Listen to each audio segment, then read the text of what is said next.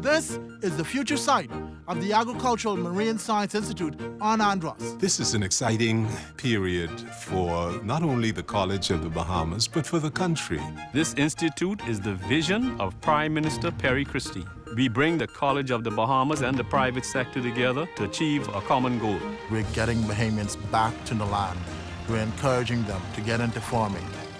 Annually, the Bahamas spends roughly $1 billion on importing food. Farming will be a catalyst for economic development throughout the entire Bahamas. It will create new direct jobs, new spin-off jobs. This will increase employment in a large rate. The farmer will be taught the tools that they're going to need to be successful in the industry. You're not only growing crops, but you're learning how to market your goods.